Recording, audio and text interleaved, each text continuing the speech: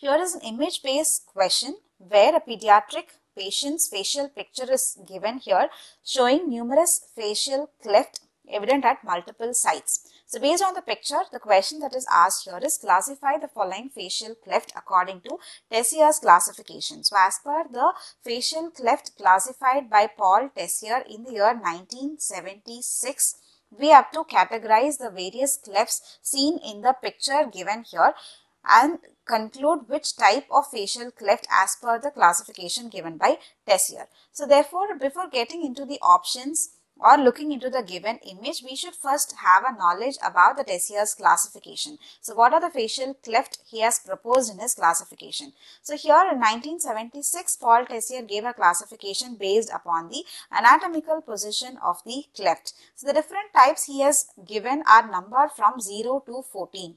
So these different types are further given or categorized into 4 different groups based upon the position, namely midline cleft, those involving the median structures, paramedian cleft, those involving the structures present adjacent to the epithelium, and orbital cleft are those involving the orbit, and lateral clefts are those that are present more laterally and also running horizontally in the face.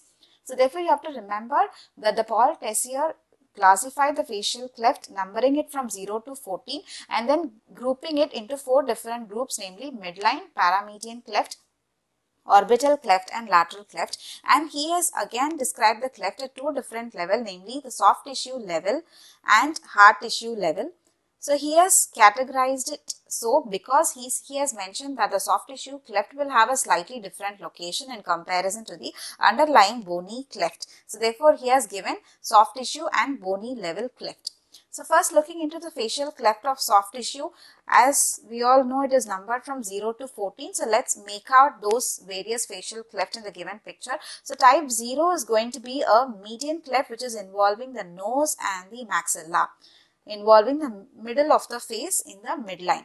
So type 0 is there, and then comes type 1 which is present adjacent to the midline, type 2 is which is still present lateral to the type 1, and then comes type 3 which is extending superiorly to involve the medial portion of the orbit, and type 4 is extending lateral to type 3 and it extending from the upper lip to the lower border of the orbit, and then comes type 5 which is extending up to the inferior border of the orbit lateral to type 3 and 4, and then comes type 6 which is extending from the inferior border of the orbit towards the cheek region, and type 7 is a horizontal cleft which is running from the angle of the mouth, and in some patients it will extend up to the tragus of the ear. So it will resemble a complete facial cleft extending from the angle of the mouth up to the ear.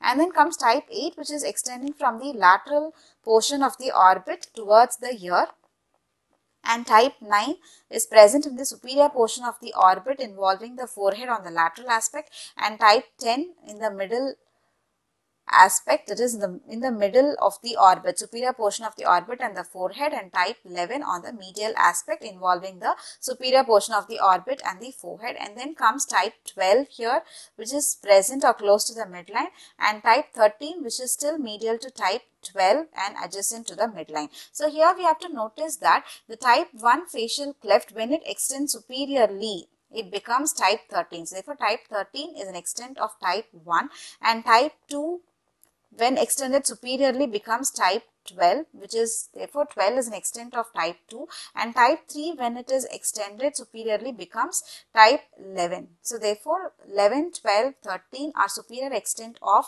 type 3, 2 and type 1 Tessier's cleft.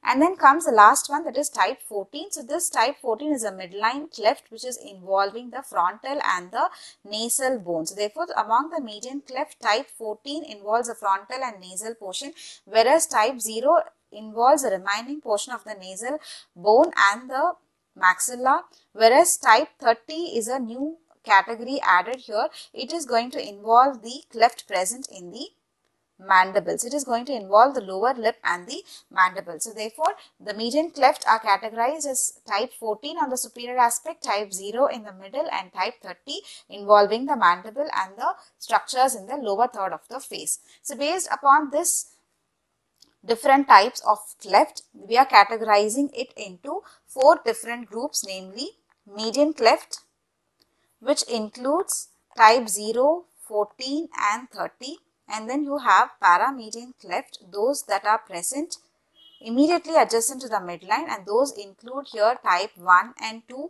and type 12 and 13.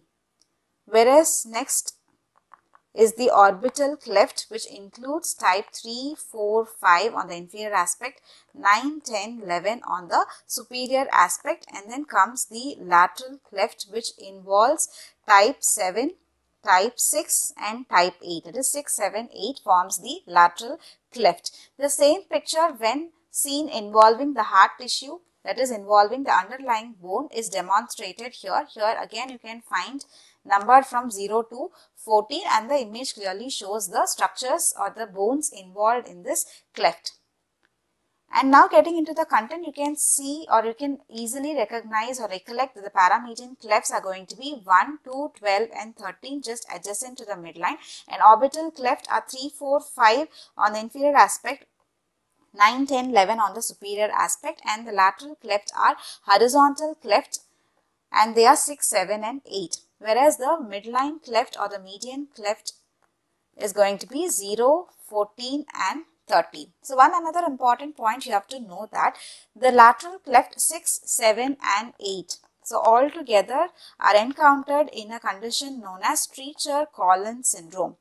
That is nothing but mandibulofacial dysostosis. Therefore, 6, 7, 8 is seen in Treacher-Collins syndrome, whereas in case of hemifacial microsomia, you can see type 7 cleft, whereas in case of golden hour syndrome, which is nothing but oculo-auriculovertebral dysplasia, which is again a syndrome associated with hemifacial microsomia.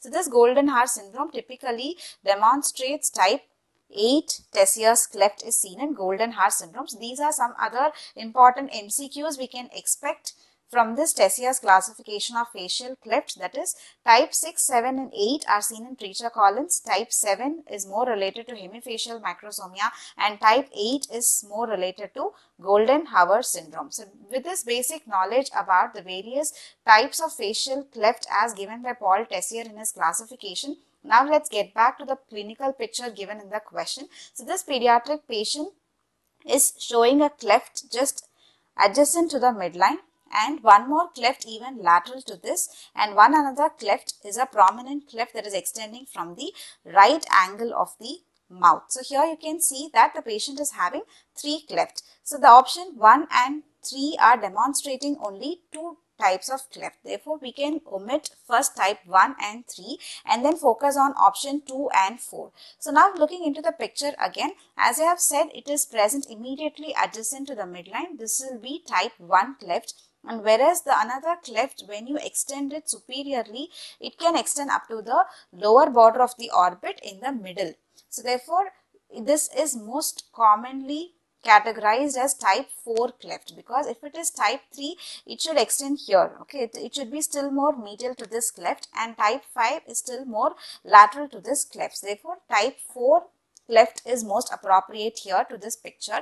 And then comes the one that is extending from the angle of the mouth, and that is nothing but type 7 Tessius cleft. So therefore, the pediatric patient here is showing type 1, type 4 and type 7 facial clefts. Therefore, the option 2, which says type 1, 4 and 7 is the right answer. That is the facial cleft type as per Tessius classification seen in this pediatric patient. Whereas when it comes to option 4, you can see it says type 3, 4 and 30. Whereas type 30 is nothing but a midline cleft here, which is going to involve the mandible. Whereas the patient in the clinical picture doesn't exhibit any cleft in the midline, that is in the lower portion of the face involving the mandible. So therefore, you can omit option 4. Option 4 is also wrong here. So therefore, the patient demonstrated in the picture is showing type 1, 4 and 7 facial cleft as per Tessius classification.